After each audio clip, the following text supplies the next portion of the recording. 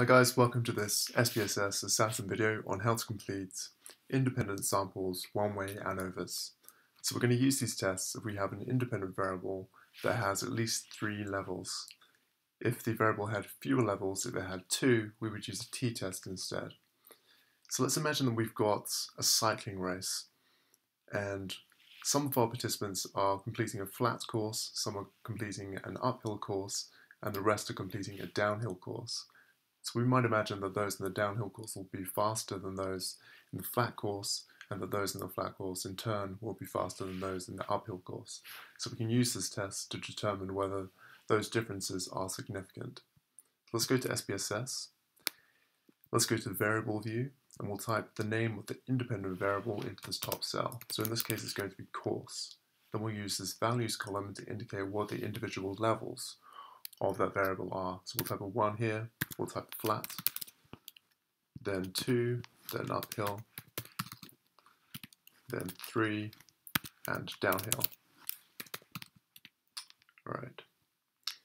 And then we'll use the measures column to indicate that this is a nominal variable.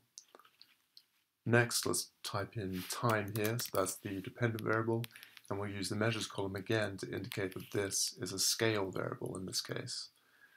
Let's go to data view, and we can see that course and time have appeared at the top of these two columns. So we have 10 people in the flat condition, 10 in the uphill condition, and 10 in the downhill condition. So let's type 10 ones here, 10 twos, and then 10 threes. And then let's just copy and paste the data from this table into SPSS. So here's the data for the flat people, they go in here. Here's the cyclists in the uphill condition. And finally, the cyclists in the downhill condition. Okay, so once we have the data entered, let's go to Analyze, then to General Linear Model, and then to Univariate. We'll transfer course to the Fixed Factors box, and time to the Dependent Variable box. We'll go to Postal, we'll move this across, and we'll check Bonferroni. We'll go to the Options button, and we'll tick Descriptive Statistics and Estimates of Effect Size.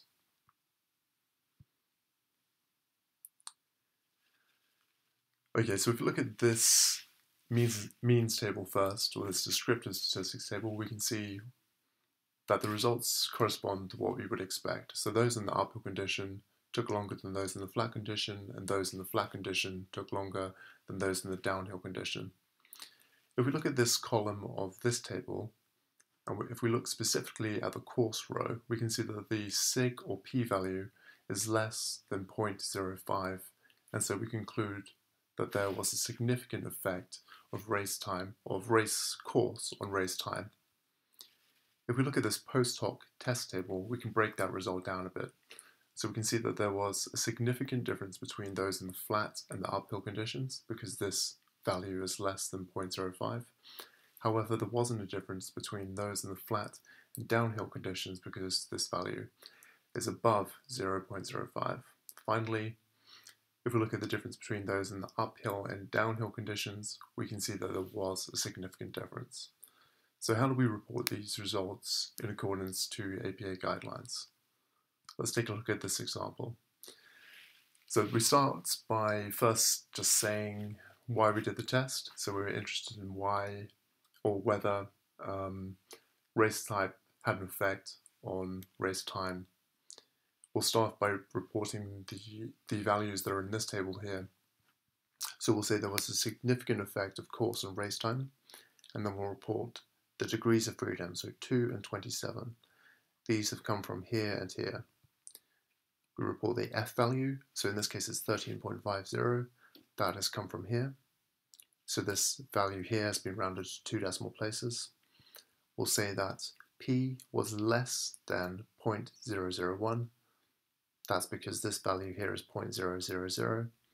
And we'll say that the effect size value was 0.50. Again, that's been rounded to 2 decimal places. Next, we'll report the results of the Bonferroni Postal comparisons. So we're going to say that there was a significant difference between those in the uphill and flat conditions. There was a significant difference between those in the uphill and downhill conditions, but there wasn't a significant difference between those in the flat and downhill conditions. So that's what we've said in this last sentence here.